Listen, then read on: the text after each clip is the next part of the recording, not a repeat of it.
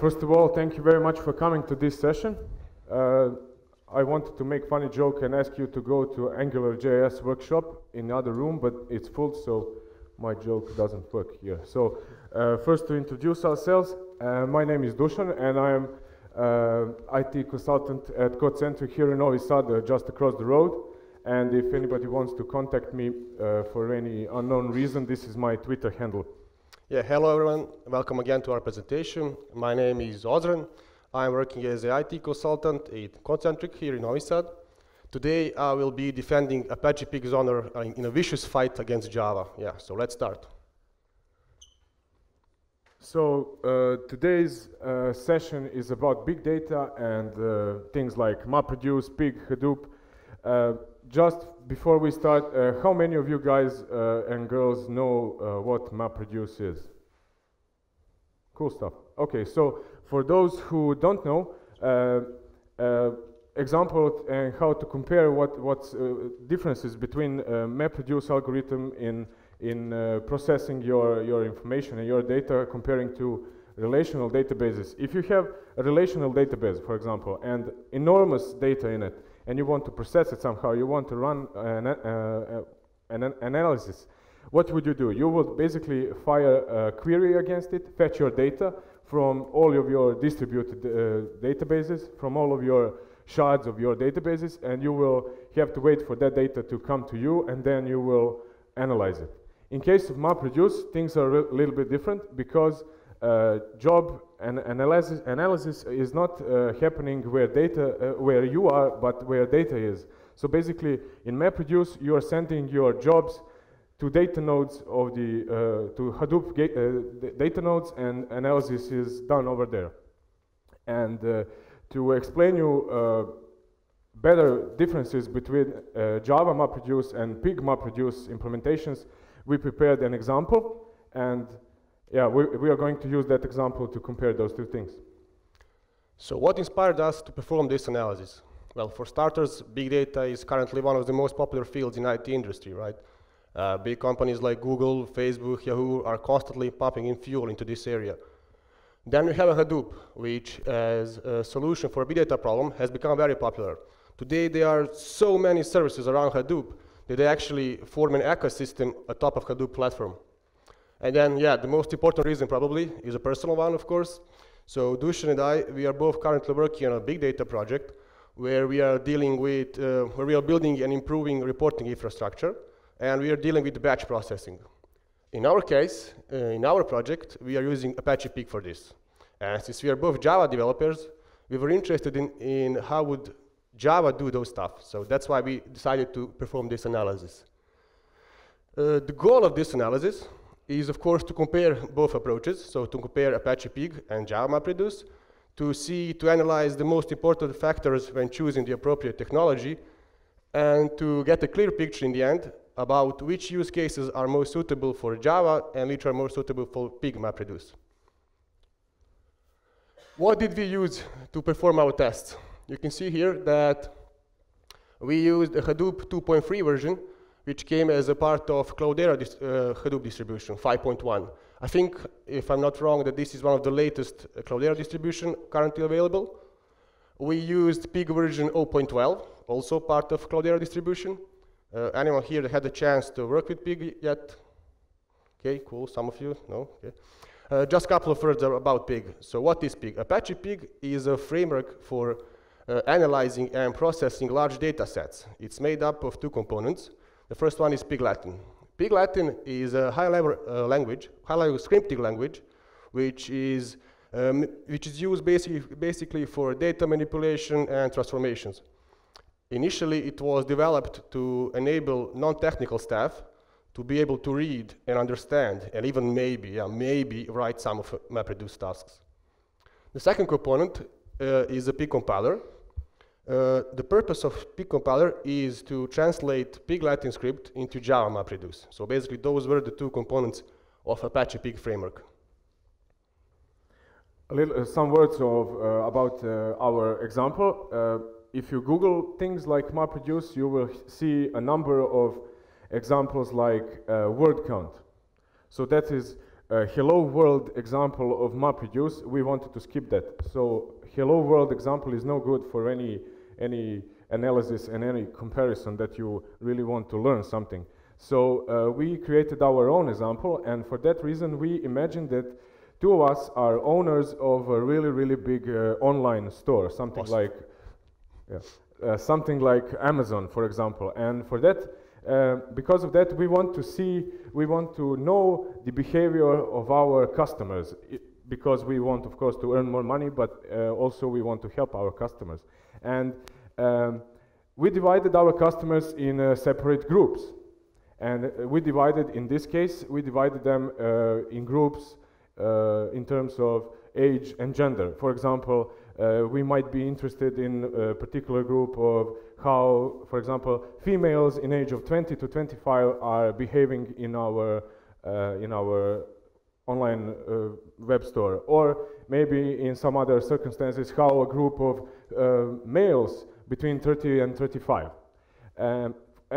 This particular report we wanted to create was that for each of those groups we want to know 4 things, and those are top 5 products that the group is buying, average number of visits per average number of views per visit. So we want to know how many products people from a certain group are actually viewing before they are buying anything. Average number of purchases. So we want to know if anybody comes to our online store, does it really buy something or not? And average purchase at the end. So how much money does a group usually spend? Then we need an input for that, so we generated some input, and we used the JSON input for this occasion. And this is how one input JSON record looks like. It has a session ID, which is a unique identifier of a customer visit to our website. It has a customer category ID, so we want to recognize the category that this customer comes from. It has some description of that category, and it has an array of products with information about the product, which has, for example, identifier of the product. It has the price of the product, so we can calculate later, and we have information if the product is bought or not. So what did we compare?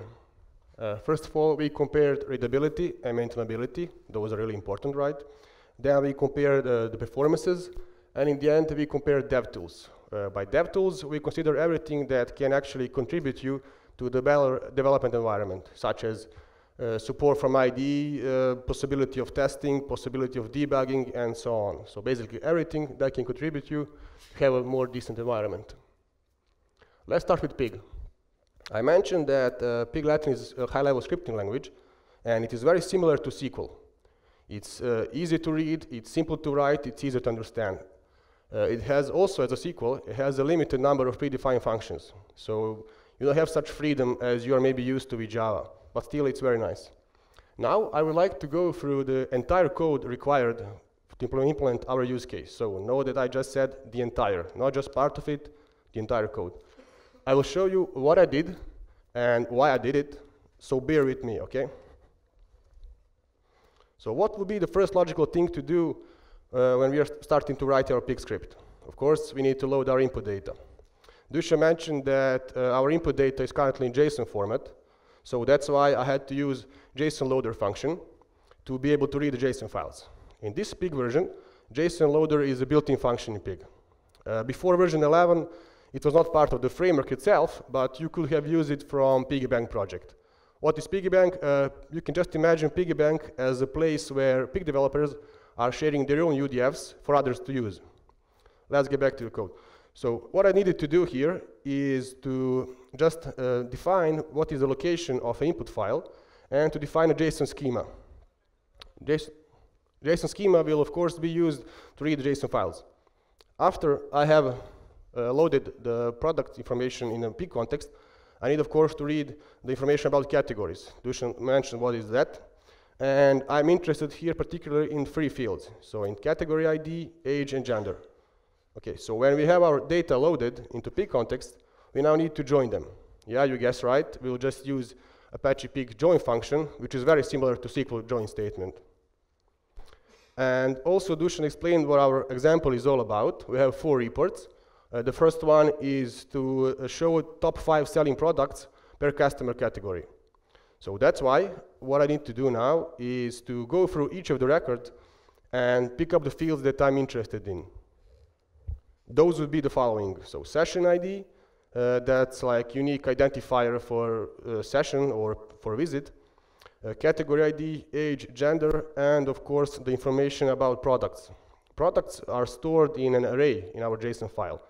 And that's why I had to use flatten function. Flatten function is Apache Pig's built-in function that enables us to read the elements of an array. Now, what we need to do for the next is we need to filter products that are actually bought. I think if you try to write down this requirement on paper, it will look something like this. So it's easy. Now that we have our products, we need to count them. And in order to count them, we first need to group them. So we are going to use group by function, and we are going to group on a category level, but also on a product level. So you can see here that we have fields such as ID and name. Those are product's ID and product name. Why are we doing this? Because we need to get the counters for each of the products that are actually sold. After we have grouped them, all we need to do is just to call Pig's function count, which will do counting for us. I mean, it just doesn't get any easier than this, right? The requirement for the report was to show top 5 selling products per customer group. So that's why we need to group them again. This time, we are only grouping on a category level, so there are no product ID or product name fields. And for the final touch, all we need to do is to sort them and to limit them so we can get only top 5, and that's it. The results will be stored in HDFS, so that's short of Hadoop distributed file system. And we also agree that we want to have our results in JSON format. That's why, again, I'm using JSON storage function, as well as built-in function in Pig, to store my results in a JSON format. And all I need to do is just to provide the location of the result file. So you now just saw the code for implementation of first use case. This one was the most complex one. The other 3 are easier than this. So I won't go into details about those. I will just say a couple of things. In the first case, we have to do the counting. But in other 3 reports, we have to calculate the average values of particular fields. And to do so, we will just use Apache Pig's function average that will do that for us. It will calculate the average value of the given field. And that's it. That's all. And here is the complete code required for this use case. You can see that all in all, it took only 77 lines of code to implement all 4 reports, so the whole use case. I think that's remarkable. Now I will give Dusan a chance to try and do the same thing with Java. Okay, so 77 lines of code, and have you seen that code? That's some nice readability code. That's really nice, but who cares? Because something else matters. So as Ozren said, this was all code for the Pig script. We are now going to go slowly through whole code in Java, and then we are going to, as Ozren did, also cover some details. So this is whole Java code.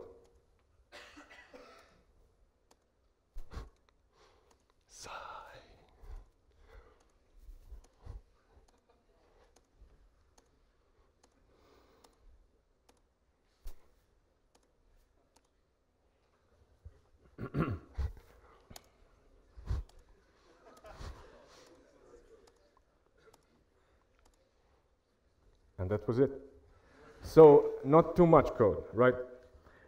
Well, it was approximately 1K lines of code, and that really escalated quickly. I didn't expect that, so sorry. But yeah, a little bit more in details. If we want to have a MapReduce application in Java, first of all, we have to, of course, instantiate it and run it, which we do it here with the proper configuration.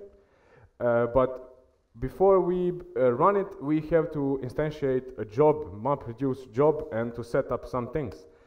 This is how we are setting up input format class and output format class. In this case, in both cases, basically, it will be text because we are working with the JSON. So JSON is text.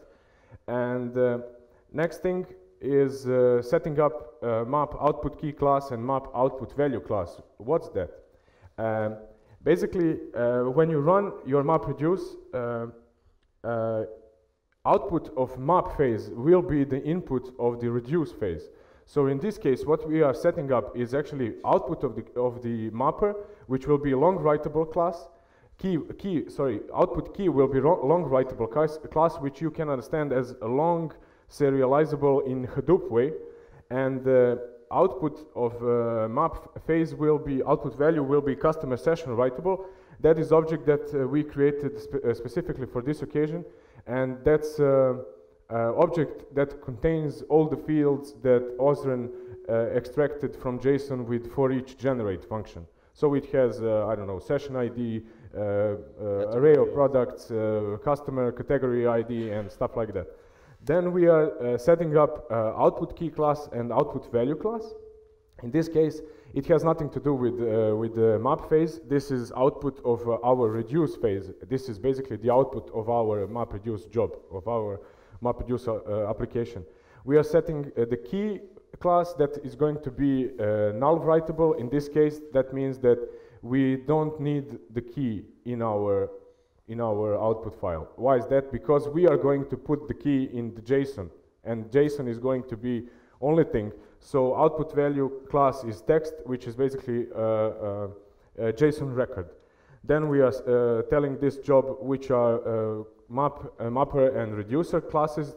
These are things that are implemented. And then we are saying where the input data is and where we want to have output data in our cluster, in our HDFS. And then we are submitting job and waiting it to be done. This is how mapper looks like, and this map method is actually where the clever things are. And if you have an input JSON file, as we did, with, for example, 1 million records, this map method will be called 1 million times. So for each record, this method will be called once. And what we are doing in this map method? Yeah, so parameters are long writable key, which is a Hadoop generated value. We are not working with it in this example. Text value is actually one JSON record, one line of the JSON file. And what we are doing with that, we are transforming that JSON into our Java bean, into our Java object, so we can manipulate it.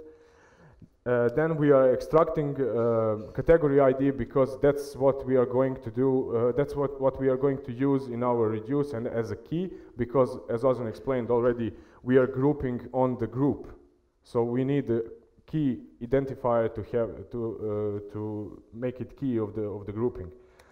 And then we are consulting our list of categories, what Ozren also showed in pig example.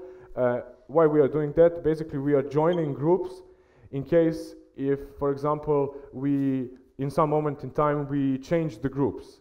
But we didn't update the existing ones, we just added new ones. So we want to join only with the groups that actually are of interest for us.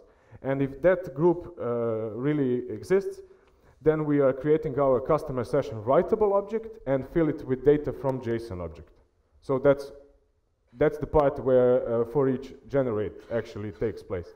And then we are writing that into context, which means please map phase, transfer this to reduce phase. And our key is customer category ID, and our value is session object. And this is how reducer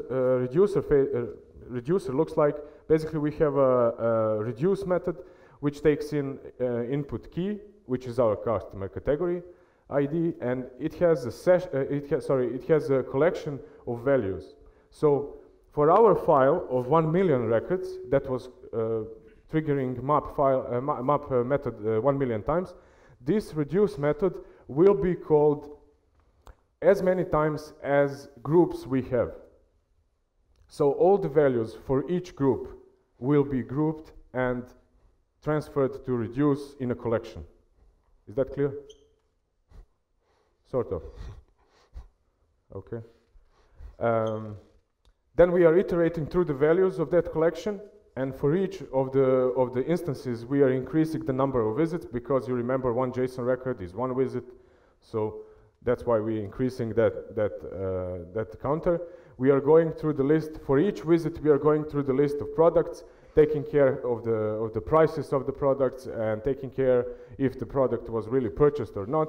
Later, we are doing the grouping of the things, and later we are calculating average values that we need, ordering and reordering things how we want it, and later we writing the values in the context. In this case, context is not transferring to any other phase. Basically, context means write this to HDFS.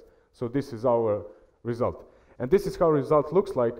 It's, again, JSON record with some information in it, and it's custom category ID, description, array of products, which will have 5 products in it, ordered by popularity, so to say, average number of views, average number of purchases, and average purchase.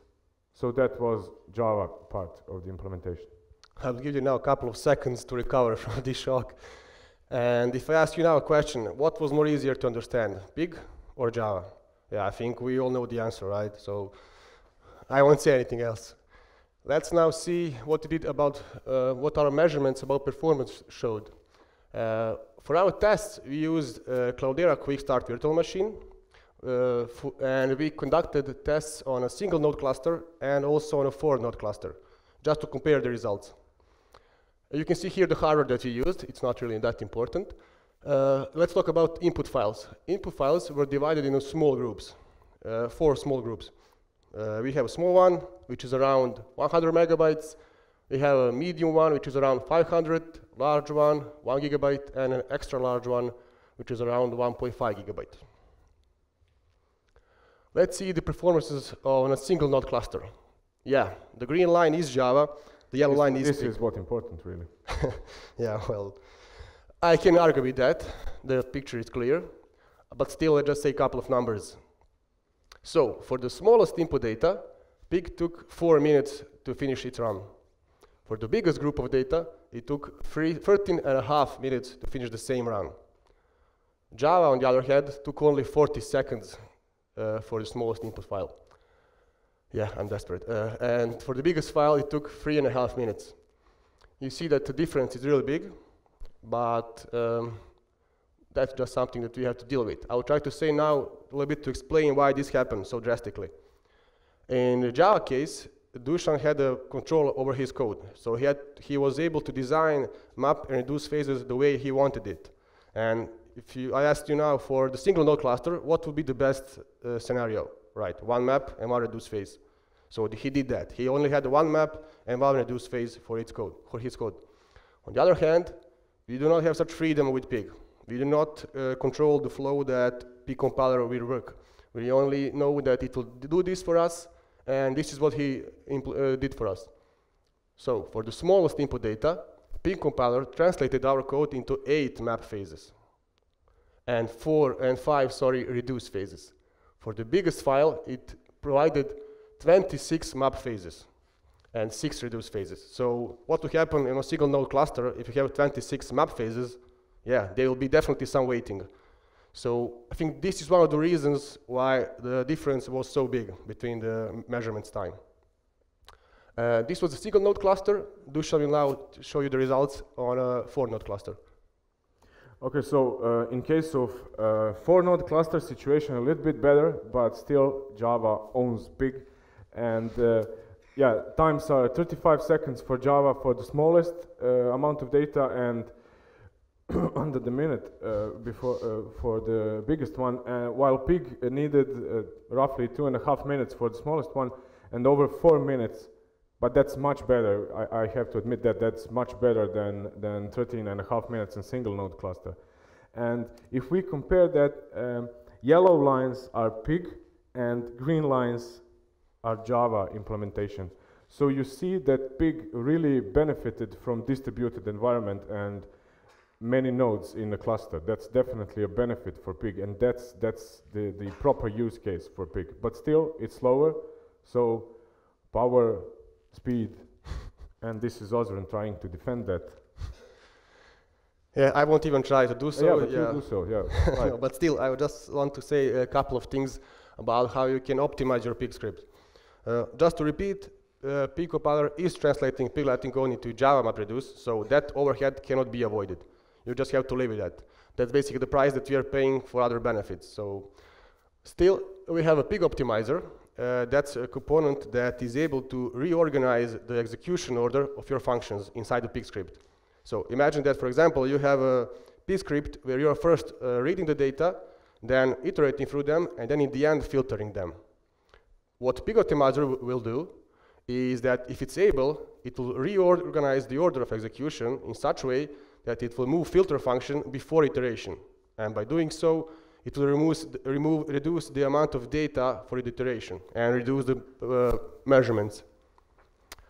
Graphiz, anyone here heard of Graphiz? Okay, it's an open source visualization software, and we use it to generate graphical representation of execution plan of our pig script. So it will show you exactly how many map phases are there, how many reduce phases are there, what happened in this map, what happened in this reduce phase. So this can be very, very useful when you are trying to improve your performance. So you can reorganize the pig script the way you want, you can reduce the number of map phases and so on. So that's a really nice thing to have. Language support. I mentioned that pig has a predefined number of functions, so you cannot really do some custom stuff with them, but luckily for us, pig does support writing UDFs. UDF is short of user-defined function, and those can be written in the 6 languages. So Java, Python, Jython, Groovy, Ruby, and JavaScript. So if you have some custom feature that you cannot fulfill with pig's function, you can always write your own UDF. And the usage of those UDFs is really simple. All you need to do, you need to import your library into pig context by using function register. This is similar to import in Java. And then you need to call the function define, where you will specifically say, this is the class that I want to use. And later on in your pig script, all you need to do is to call your UDF by the name that you define here. So basically, that's all that you need to do. Would you like to say something about Java? Yeah, I would like to say that if you are implementing MapReduce in Java, you can use your other favorite language, and whatever compiles into Java code, into bytecode and runs in JVM, you can use that. So language support, again, Java wins. It's not that important. Yeah, DevTools. Okay, so DevTools, we consider that as how we test and how we debug our code. I used MRUnit, and that saved me a lot of time, really a lot of time. Why? That's because the Hadoop platform or HDFS platform has one box which is name node and other boxes that are data nodes, and on data nodes there is where your data is and there is where your jobs are running. So if you want to debug how things are doing, you're not going to debug them on this node here, but on those nodes over there. So if you have a distributed environment with 4 or 5 nodes, you basically have to debug 4 or 5 computers at the same time. So how you're going to do that? That's not so easy task. You can follow the log files, but again, following 5 log files at the moment, not so easy. That's why MRUnit comes into place, and that is a library that provides us a solution for writing unit tests for a MapReduce. And fairly simple as any other unit test. You first prepare the unit test. In this case, I am configuring a path to our list of customer categories and creating my mapper. So this is going to be a test for a map phase, and I'm saying mapper, map driver, new map driver, and here's your mapper, and basically my test is prepared. This is how the test looks like. This is testing style.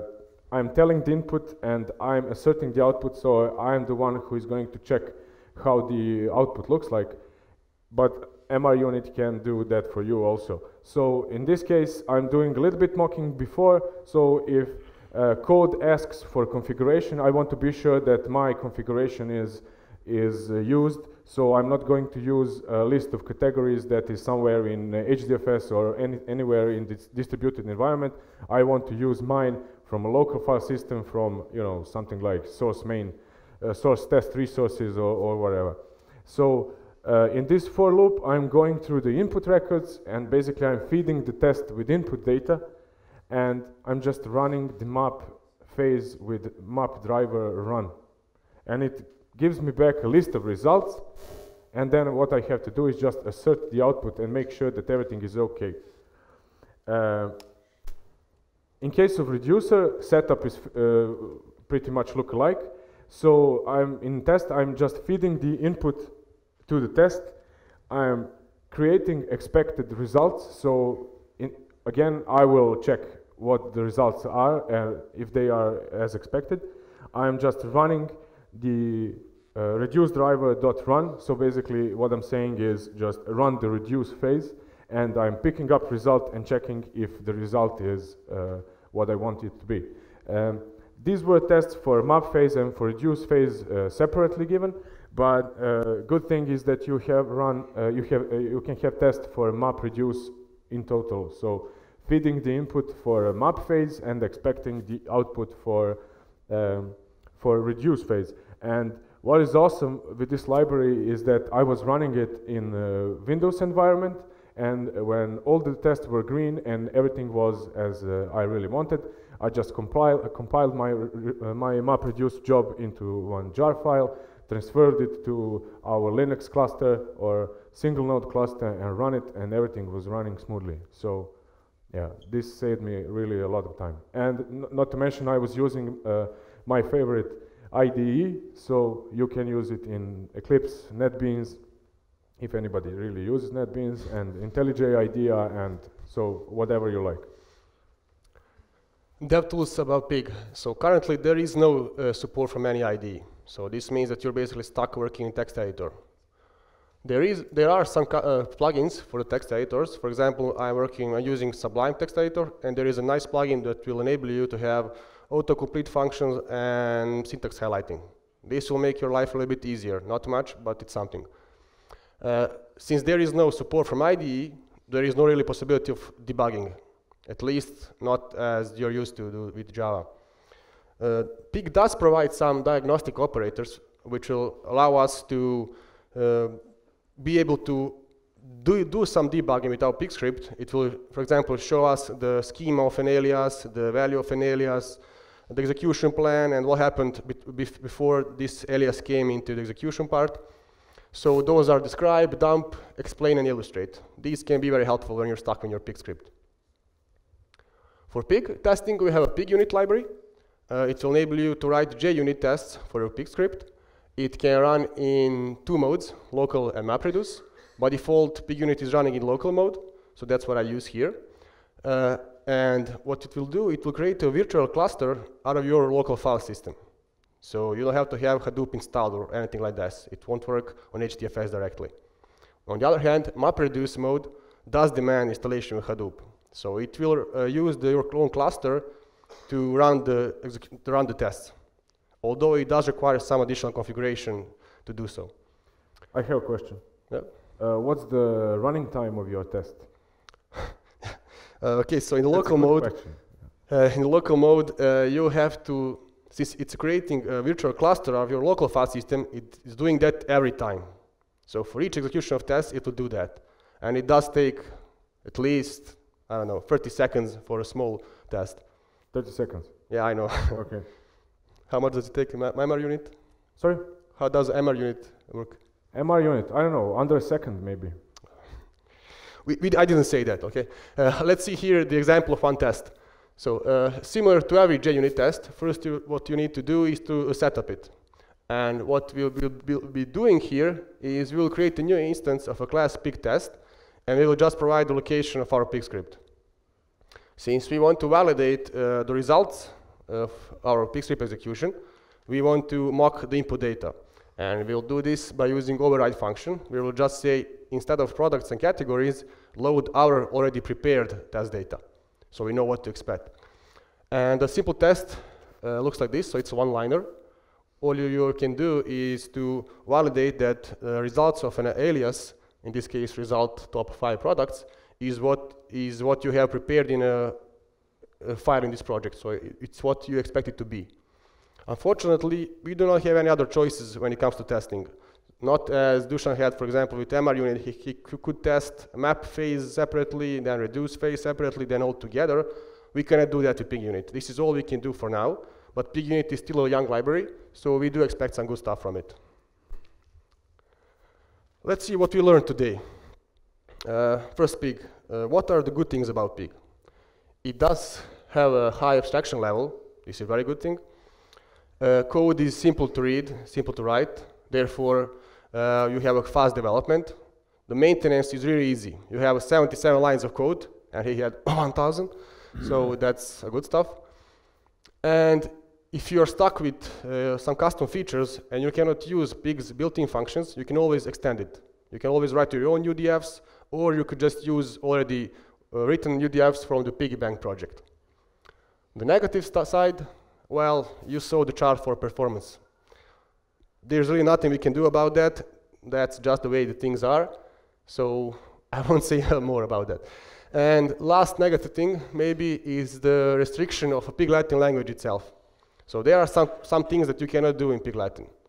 In this case, I'm not sure if you noticed, but Dusan had one result file as an output of his job, but I had 2. Why is that? Because first report was really different than the other 3.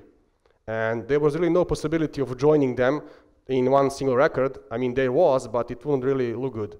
So that's why I had to have 2 output results, and that's just some limits of Pig Latin language. This can be maybe improved by using the extensions, so it's not really that bad. Okay, regarding Java, we saw power and speed and everything, so Java is definitely on plus side over there.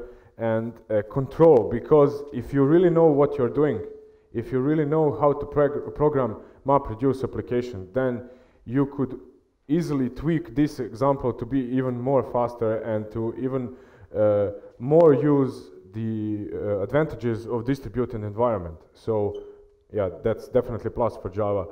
Tools, your favorite IDE, your Java and your second favorite language. So basically testing, debugging, because while I was writing things in tests in MRUnit, I was able to, you know, stick the breakpoint wherever I wanted and to see what's happening. Ozren didn't have that chance because he simply has to wait for Pig to run and to finish.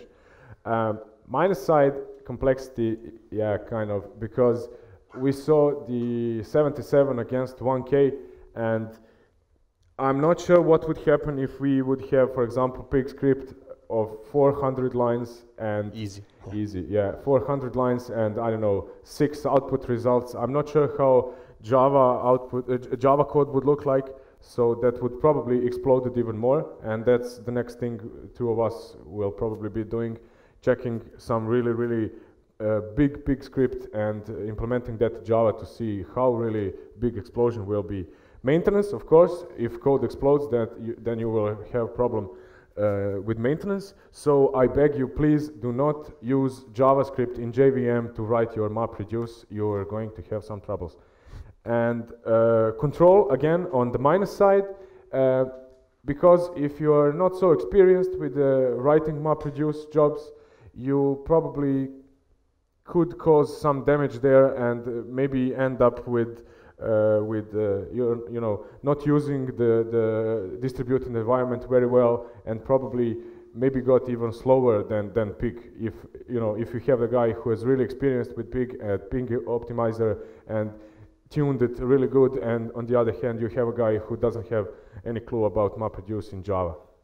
So that's basically it from our side for today. We have some like 4 minutes for questions, so please, if you have any questions. No? Anyone? Was it that boring or?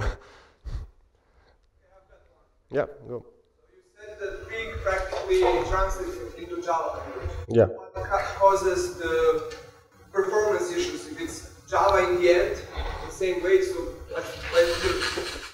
Yeah, well, Do you basically want the that main... slide to bring back the slide with maps and reduces? See. So basically, one of the reasons, the main reason, is that first, there is some time needed to translate that code. So that's definitely one part of it. Then, you don't have control of how many map and reduce phaser will be there. So he only developed one map on reduce phase, but we didn't have control here. So it ended up being 26 map phases. And it really is, even though those will be executed parallelly on the several nodes, you don't have 26 nodes. So there will be some sequential execution. So that also demands some time. And we are not really certain that Pig compiler can match the human written Java MapReduce task. So it's still an algorithm.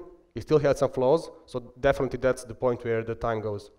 Yeah, I would add to that I had one jar file. So one MapReduce job in one jar file. And while Pig compiler was compiling, in this case, 5 jar files.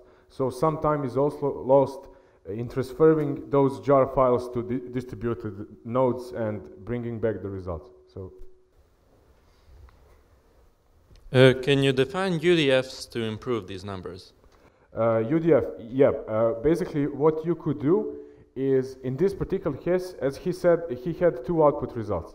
So maybe what we could do is write a UDF that is going to consume JSON file a little bit differently than this JSON loader, for example. Or we could create a function that does substitutes a couple of those commands that Ozren did. So basically, maybe we could write a UDF function that actually does the counting and grouping and tweak that a little bit better. You can use UDF to re-implement already written function in Pig, like for each and so on filter, but you cannot use it to write MapReduce code. You cannot use it to map phases. It's UDF, it's just an extension to the functions. You cannot use it for map or reduce phases. So you cannot basically improve execution of map and reduce phases. Yeah, what the problem with that approach is if you really write that function, it will end up in Pig script, and you cannot be sure how the Pig compiler will recognize it and what the compiler will produce of that, because it's not going to be, just I'm taking this function as it is. It is going to do something with that. It is going to be compiled again in some Java map, in other MapReduce jobs. Yeah.